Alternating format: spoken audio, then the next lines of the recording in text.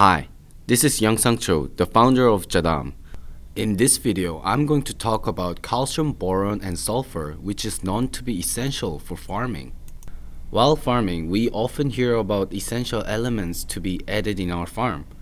Substances like nitrogen, phosphoric acid, potassium, calcium, sulfur, magnesium, boron, cobalt, manganese, molybdenum, germanium, and selenium. You can also find a topic and advertisement regarding this in many YouTube channels as well. So today I'm going to elaborate in detail how to solve this complicated method and what could be the alternative solution. Before getting into this, there are a couple of basic things that people need to know for plant growth. There are several different kinds of nutrients need to be present for healthy growth of crop. The crop will grow healthy when all the nutrients are well balanced. If there is a lack of nutrient, it can cause problem directly connects to the growth, but it can also be a problem when certain nutrients are overloaded. And this is the part where people find most difficulty of balancing all nutrients that are needed for crop. If you look at this chart, there are optimal nutrient ratio for the crop, 1.5 of nitrogen and 0.5 potassium, 0.2 phosphorus, and 0.1 of sulfur. And when all these elements is balanced, only then the crop will grow healthy. But can we really balance all these things element by element for healthy growth of the plant? Let me tell you that it is actually very difficult, and even an expert also struggle to do this. Before elaborating in detail, let me show you how I farm. Every year, I farm about 60 different kinds of organic vegetables, and I have never added calcium and boron and sulfur separately. Even without that, I'm able to produce most high quality vegetables throughout the year. Moreover, as time passes, I am able to produce 2 to 3 times more than conventional farming. And many experts tell people to foliar spray calcium at the second half of the harvest, and that is essential for the crop.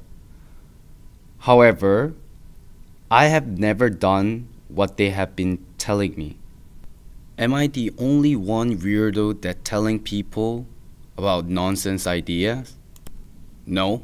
In JADAM website, there are 60,000 members just in Korea who are practicing JADAM method. And many of us here are not obsessed with foliar spraying with calcium and boron. One out of many claims from farming YouTube channels and expert seminar is that calcium and boron is an immobile element inside plant tissue, and because of it, these two particular elements should be foliar sprayed. However, I can tell you that is wrong. This is the picture taken from my farm and is the evidence that it works even without it. So did any farmers ever do calcium and boron foliar spray at the second end of cultivation before Green Revolution like 40 and 50 years ago? Not at all. Some of the experts claim that it is essential in farming, but here I am telling you that it's not really necessary. And I bet you must be so confused by now. And when people are confused, I often tell them to observe the nature. Look at the deep forest, and look at the robust tree, and look at the trees on the top of the mountain. If calcium and boron is an immobile element inside plant tissue, can this beautiful nature exist in the first place? There is no way trees can survive if that too only is an immobile element. So those claims are proven to be wrong, and we have the answer right in front of us.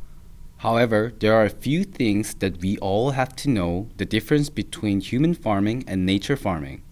As we sell or consume whatever it is produced, there are some minerals and nutrients are missing in soil. And yes, we do need to fill it up the missing nutrient. So how can we do it? There are many options. But above all, there is a great solution for this problem, and that is utilizing our main household item, which is a salt, or utilize the seawater. And inside a sea salt or seawater, there are about 83 different kinds of minerals included. If you look at closely to the chart, you can see magnesium, calcium, potassium, boron, even sulfur is included. What's even more amazing is the nutritional balance of minerals in this seawater is very similar with amniotic fluid in the mother's womb.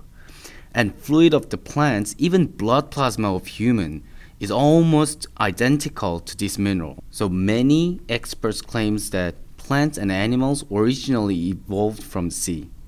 So now we know that salt can be the best and perfect solution for the missing nutrient. However, many of farmers are actually afraid to use this. And do you know why is that? It's because a lot of experts has been telling people not to use salt or seawater. And I believe this has led to another confusion in your mind. Just right now I told you to absorb the nature, and now is the time to absorb again. This is the satellite view of Korean peninsula. And three sides of this peninsula is covered with ocean. And the seawater sprinkles about 3 kilometers radius from the ocean side towards inner land. And it continues to drop 24 hours for millennia. And it's not surprised that Oceanside Farm produces most high quality with great taste. And this is not just about Korean peninsula. Anywhere in the world have their best fruits and vegetables near the ocean. Utilizing sea salt or seawater for agriculture is actually proven by history.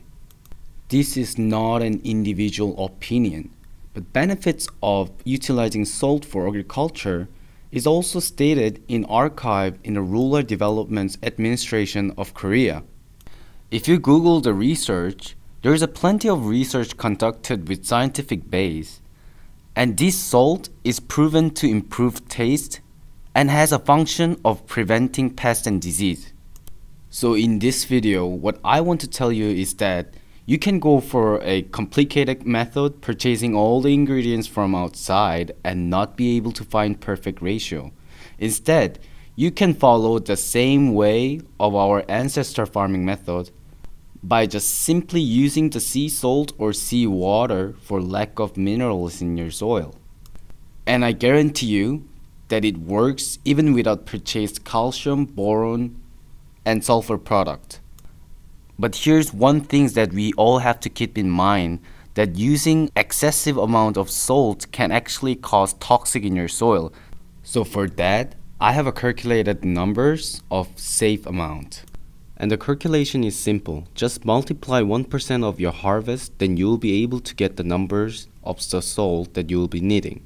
And there can be many ways to apply salt in your farm, such as you can irrigate the salt, small quantity through the pipe once a week when you irrigate, or you can just scatter on the surface. If this calculation is difficult for you, just think simple. 500 grams of sea salt is equivalent to 20 liters of seawater. Just dilute this sea salt about 1,000 times to irrigate with 1 to 2 weeks interval for normal crops, and scatter 20 kilo of sea salt about 4 times a year on the surface of the soil for fruit trees. And this amount is recommended per 1,000 square meter. Once you try to utilize the sea salt, you'll realize how powerful the effect is. The color of the crops gets much clearer and sugar content increases. Furthermore, it helps to prevent diseases. And yeah, that's about it. With this simple method, you can save the extra cost for your input. It will be helpful in your farm just by replacing salt as an alternative solution for calcium and boron. And if you want to use the sulfur, then make your own. I have invented a method to melt sulfur within short time without external heating and with just simple tool. This is world first and easiest method to liquefying sulfur, and we call it JADAM sulfur, also known as JS.